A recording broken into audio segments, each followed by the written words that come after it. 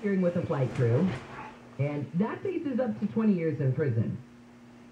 I don't think that we have any laws against mooning, but if you're on a flight and somebody does that, come on, that's just not okay. All right, when we come back, we're going to talk with ABC's Jim Ryan.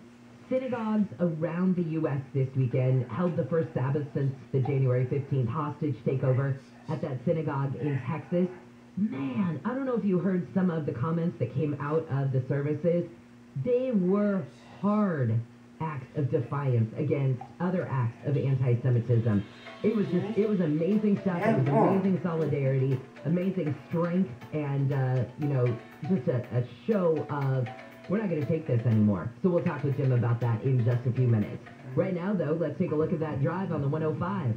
As you make your way westbound near Crenshaw Boulevard through Hawthorne and Inglewood, if the crash has been cleared to the right shoulder, although an overturned car involved here, so it is definitely an attention getter for you and backing up the drive for you. Westbound 105 as you come away from the 110. Also ongoing problems for you in Mid-City LA heading toward downtown, eastbound side of the 10 Santa Monica Freeway at Vermont. If the crash is the two right lanes shut down, that's back up the drive for you as you come away from Western. Looky-loo delays on the westbound side of the 10 coming out of downtown as you leave the 110. And also starting to get busy for you down Commerce in East LA on the 5 northbound, leaving the 710 to the 101.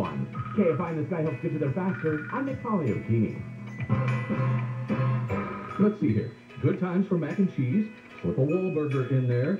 Cielo for a steak. Gotta grab a boba from Mosin. Get coffee for dessert. Yep, that settles it. Can't start my diet until 2023. And now, the top 5 reasons to visit Morongo.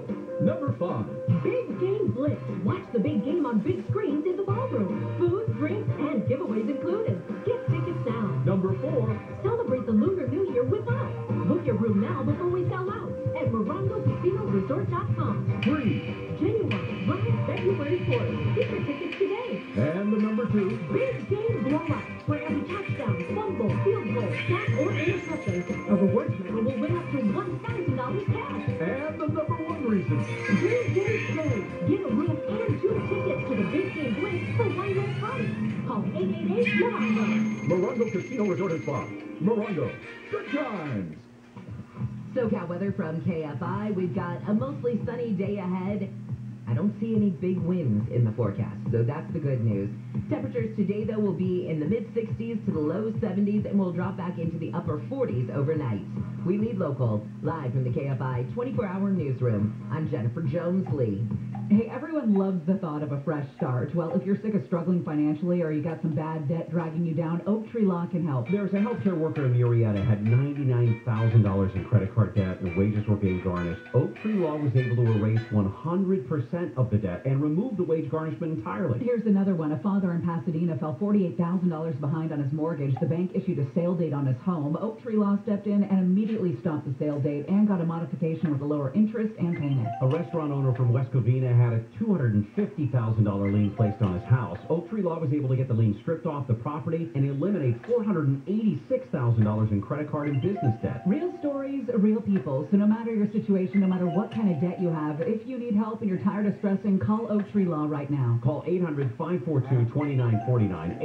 800-542-2949. Start 2022 with a clean slate. Call 800-542-2949.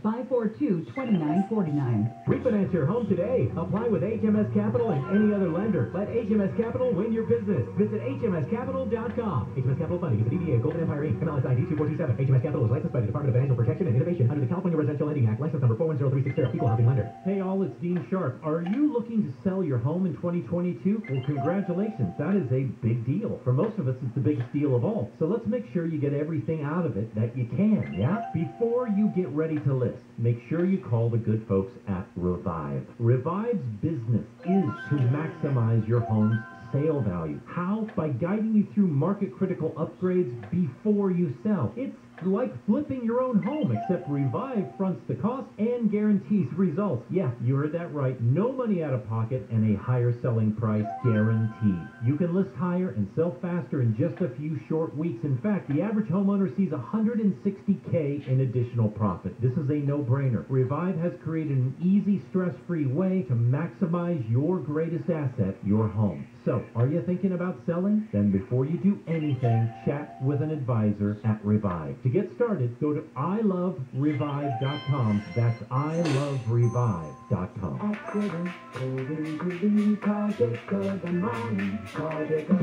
KFI AM 640. An iHeart radio station. 24-hour news. More stimulating talk.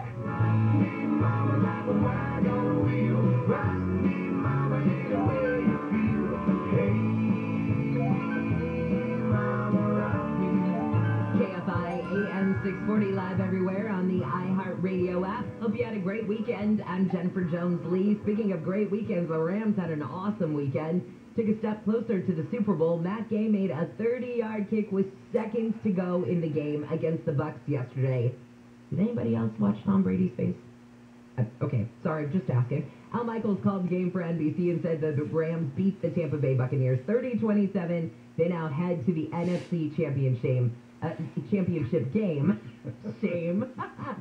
Against the Niners. Oh, it's a shame the Niners even have to come, Jim Ryan. Well, yeah, Dallas Cowboys, my team. Talk about shame. Oh, boy, man. oh boy. That's all right. I married a Falcons fan. You talk about shame. Ooh. You ain't seen nothing yet. All right, Jim, good morning. So let's talk about now synagogues around the U.S. Had their first Sabbath since the January 15th hostage-taking in a synagogue in Texas. Mm-hmm. And, man, I was just... it was almost striking, the sense of defiance from them, and we will not, tolerate these acts of anti-Semitism. Honestly, there was something very beautiful about the way they dug their heels in. Yeah, exactly, and took a stand against what a lot of the leaders in the Jewish community see as an increase in anti-Semitic activities and comments and vandalism and all-out aggression of the sort that we saw in the synagogue here in Colleyville, Texas last week. And so, yes, I suspect that if anyone's keeping count of the numbers of people showing up at Sabbath this weekend, that the Shabbat services was considerably higher than it usually is.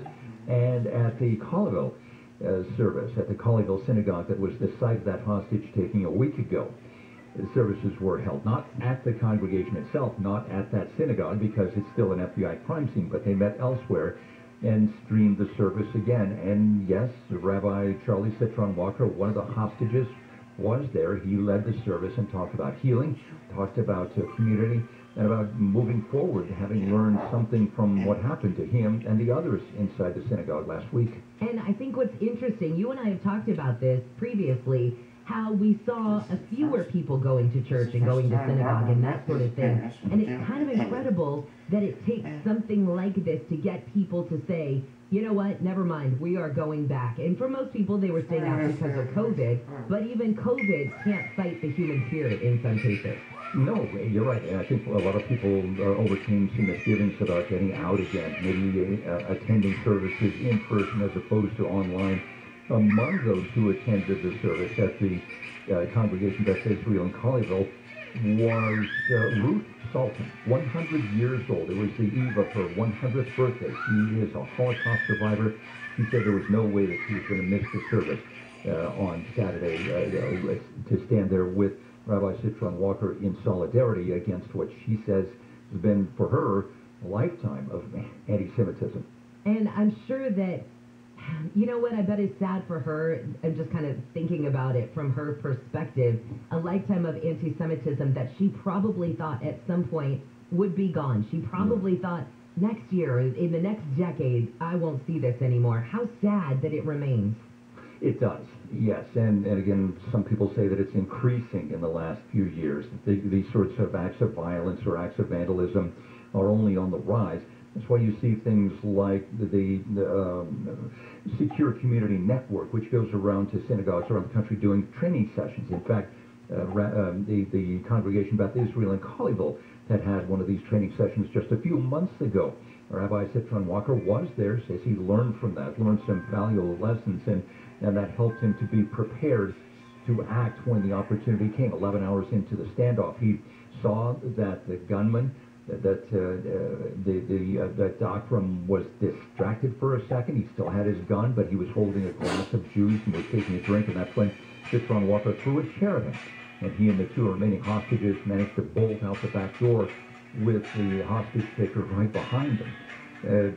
Yeah, they made it out safely. They made it out okay. We now know, by the way, Chad, that it was a SWAT team member who fired the shot that killed the gunman. It was not an act of suicide, but Malik Faisal Akram died at the hands of an FBI agent. They still don't know, by the way, how he got the gun that he took into that synagogue. Wasn't it a rumor that he got it possibly at like a homeless shelter where he was staying? That's still the rumor. We know that he stayed at several shelters here in the Dallas area in the days leading up to the incident. He had come here from his home country of Britain, and so he flew internationally. Obviously didn't have a gun on the flight, but somehow he got a hold of a gun and apparently some explosives as well once he was on the ground here in Texas. They're still trying to figure out what happened there, how he got his hands on those things. What was security like at the synagogue yesterday? Was it massive? I mean, did they have more security there than normal for fear of any other, sort of copycat or retaliatory attack? Well, police departments around the country, including in Colorado, have stepped up security and the patrols around synagogues, and by the way, around mosques and churches, temples. They've begun to watch those places a little more carefully. If there was specific security in place at the Congregation Beth Israel, you really couldn't see it. It was hidden.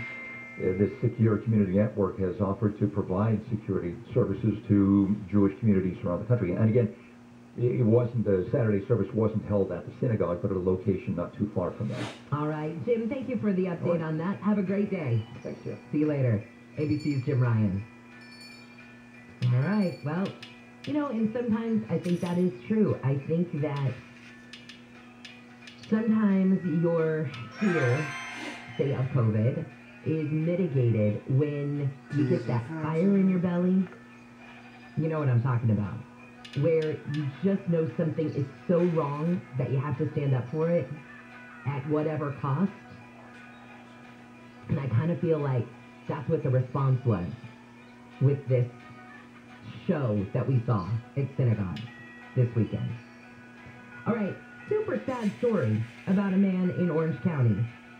Your heart breaks for this guy. He's pleading for the public's help after finding his beloved dog was allegedly stolen by his pet groomer.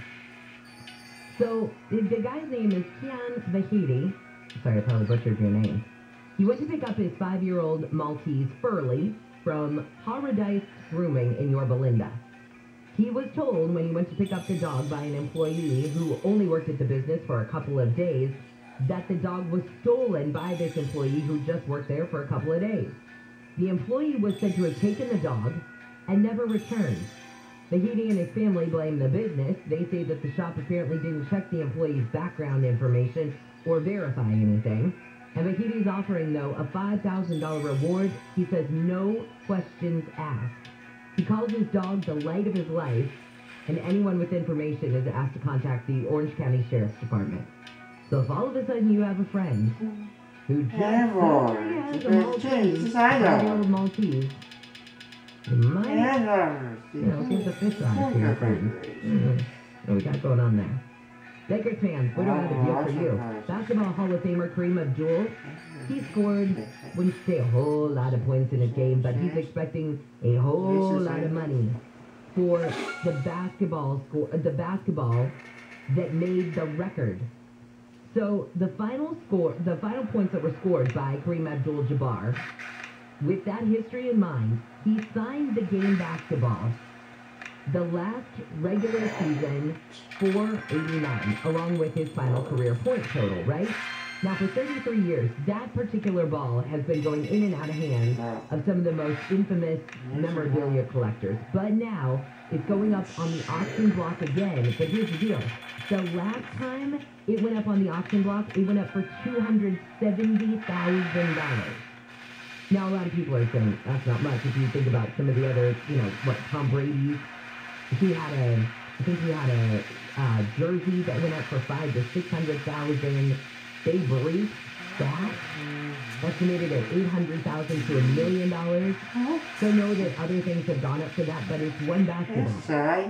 $270,000. It's going to be in Las Vegas. The auction is March 25th through the 27th. So, you're a big fan.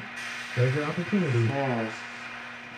on this one. Okay, we talked about different schools that get rid of certain codes of ethics, or they change their codes of ethics because they feel that words in the code might be discriminatory, or they may be disrespectful, or something like that. Well, the University of Washington is the latest to come out with a language guide that is calling everyday words used by Americans problematic. The University of Washington Information Technology Department released this inclusive language guide that lists a number of what it calls problematic words that are racist, sexist, ageist, or homophobic. Some of these words are ones that you might have used this morning. Some of these words are probably ones that you used in sentences last night. For example, words like grandfather, housekeeping, minority, ninja, and lame are all considered problematic words. Why, you ask? Lame is considered problematic because it's ableist.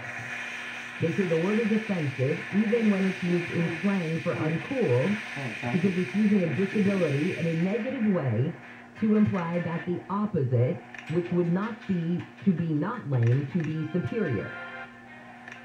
Now, what about minority? Okay, well, minority implies a less than attitude toward a certain community. So when minority is used to refer to other races or abilities, like a generalized term for the other, it implies a less than attitude toward the community you're talking about. Here's the one that... grandfather. The guide considers grandfather a problematic word because the term was used as a way to exempt some people from a change because of conditions that existed before the change. Grandfather clause. That's what they're referring to. Originated in the America's South in the 1890s as a way to defy the 15th Amendment and prevent black Americans from voting. So what do you call grandfather? Now you're grandfathered in. It's the grandfather clause. It's the old clause. It's the old school way of doing things. And we have to choose grandfather altogether. So you have your grandmother and that guy she's married to. Like, housekeeping. Because it says that if you use the word housekeeping, it can feel gendered. Housekeeping. You did not hear me say a female housekeeper, male housekeeper, housekeeper X. I said nothing. But phrases with man, such as manpower, man hours, man in the middle, is considered non-inclusive and thus sexist. But how is housekeeping considered gender?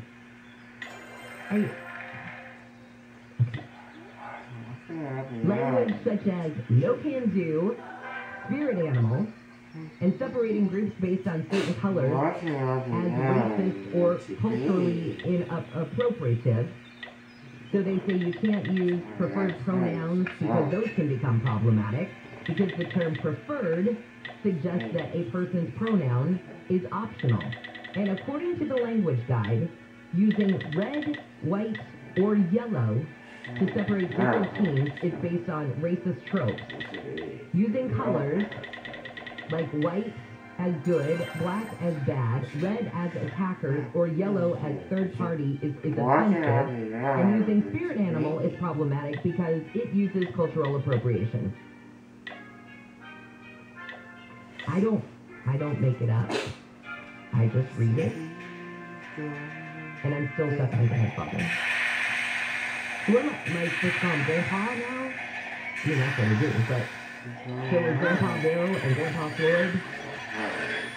So, and now every time I refer to them as my grandfather, I was wrong. Yay, where are we in this world? Yeah, welcome back. I know where we are. We're going to talk to a big bike this morning. And SpaceX cargo dragon ship is back on its way to Earth. I'll tell you what it's carrying.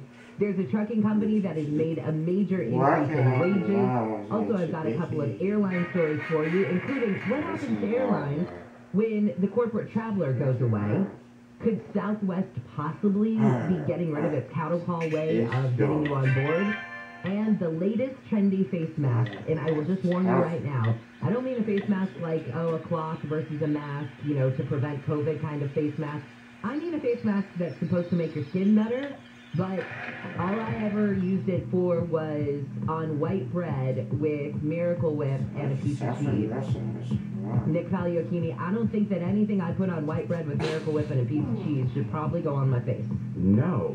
Although we do use frozen meat in case you get a black eye, so maybe not too far off. Okay, that's a good point. I did use eggs, like the egg yolk as a kid, and put it on my acne because I heard that was supposed to dry. I don't know if it ever worked, but I don't know. I use toothpaste for it, so no, I use toothpaste for that specific activity. So I feel you. Okay. I go with the old wives' tales. All right. Yeah. Checking out the drive down. Sitting in the SUV, San Gabriel Valley, westbound side of the 10, right around Vincent. It is a crash involving a big rig. There are 2 right lanes are definitely shut down. Although, according to CHP, it may be all lanes being held for the moment. So you're seeing a rough go on the westbound side of the 10 from as far back as Via Verde. KFI in the Sky helps get you there faster. I'm Nick Pagliocchini.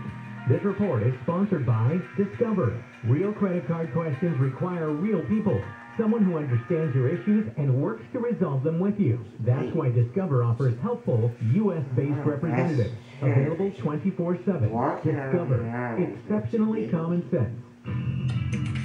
The Rams dethroned the defending Super Bowl champions. LA avoided a late-game collapse to beat the Buccaneers in the divisional round. Patrick Mahomes and the Chiefs are heading to their 4th straight AFC Championship game. Kansas City survived the Bills in an overtime thriller. And a late rally fell short as the Lakers lost to the Heat. LeBron James scored a game-high 33 points for LA, who dropped 5 of their last 7 hours. I'm Missy Jordan. Need new hires in the new year? You need Indeed to help you find your next hire. When you sponsor a post, you get a list of quality candidates whose resumes on Indeed match your job description. Visit Indeed.com/credits. Hey guys, Conway here. The only thing easier than making a new resolution and instantly forgetting about it is donating your old vehicle. 4408. The entire process takes about 2 minutes with a quick call to 1-877-CARS-FOR-KIDS or visit carsforkids.org. They guarantee quick, free pickup of your car, and they'll take care of all the paperwork so you don't have to. Plus, you're going to get a tax deduction and a voucher for a 3-day, 2-night hotel stay. Get going with that hotel stay. To get started, just go to carsforkids.org. That's cars with a K. This is hard to admit, but when I was in junior high school, I was bullied so badly, I cried. Hello, I'm John Aquan, owner of Rooter Hero Plumbing. I was named Oganes after my grandfather, but as a kid, I was teased for having that name, so I changed it to John. John is the English version of Oganes, and it maintains the honor to my grandfather. My family and heritage are important to me, so staying true to myself and Rooter Hero Plumbing are important. Staying true to Rooter Hero Plumbing means being true to you and delivering world-class service. That's why my cell phone number is on the back of every Rooter Hero Plumbing business card. Call us at 866-77 and we'll cable your line for $77. That's 866-77. Thank you.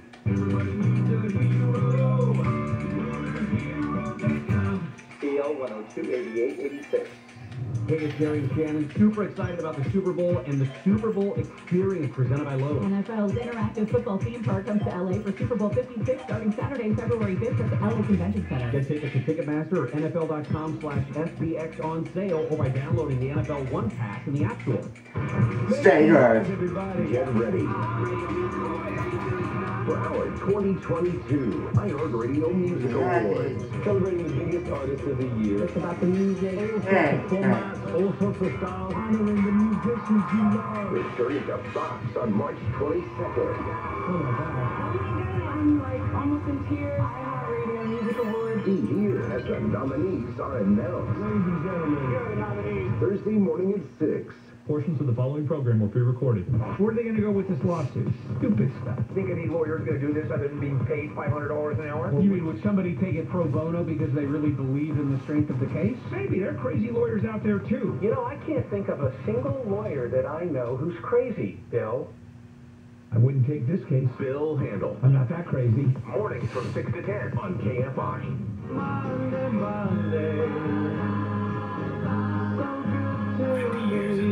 KFI AM 640 live everywhere on the iHeartRadio app. Welcome to a Monday morning. I'm Jennifer Jones-Lee. Some of the stories we're watching in the KFI 24-hour newsroom. The founder of WikiLeaks has won a court decision in his battle to avoid extradition to the U.S. A high court in the UK says Julian Assange can appeal its decision that he be sent to the U.S. to stand trial on espionage charges. Also, CNN is reporting a lone gunman has injured several people in a shooting in an auditorium at the University of Heidelberg in southwest Germany this morning. I'll get you more information on that as soon as I can get it. And the LA School District says students are no longer allowed to wear cloth masks. School officials say students must wear a well-fitted non-cloth mask with a nose wire. The masks will be available to students upon request. All right, now let's get into your biz bite this morning. Let's start with some news about airlines. First off, there's some bad news out there if you look at corporate flyers, because airlines historically have received about 70% of their revenue because of corporate flying. And as the pandemic hit, the number of travelers started to drop, including the corporate ones, by how much? 96%. There's a research firm, Castle, that developed what it calls a weekly occupancy report that listed the number of people who swipe their IDs to get into work, right? Well, the most recent report shows that you've got fewer people swiping to get into work. Why? Because they're staying home. If they're staying home, they're not going into work. They're probably not doing nearly as much corporate traveling. They're hardly doing any traveling at all. The occupancy rate for the people who swipe their card is just 25.6% according to Castle, and that just reflects the behavior and the changes of corporate America. Now, the CEO of all these big companies, the CEO of Delta, he had predicted last year that corporate travel would be back and actually exceed the previous numbers, but unfortunately that plan did not go off as well. Really, the only people who have been returning is the leisure traveler, and since some airlines get a much smaller profit from us, you gotta wonder where this loss of revenue is going to come from. Do those prices go up? Do we see ticket prices go up? I mean, the cost has to be made up somewhere. Sure. Well, if you go to Southwest, if you fly on Southwest, you know two major staples of Southwest. Bags fly free and open seating. Sit anywhere you want, right? Well, a recent announcement by Southwest indicated that their policy on open seating might be replaced by assigned seating. When the airline started 50 years ago, they say the policy was simple. Arrive early and you get your pick of seats. Arrive late, jeopardize an on-time departure, and you get what's left over. But if Southwest is serious about dumping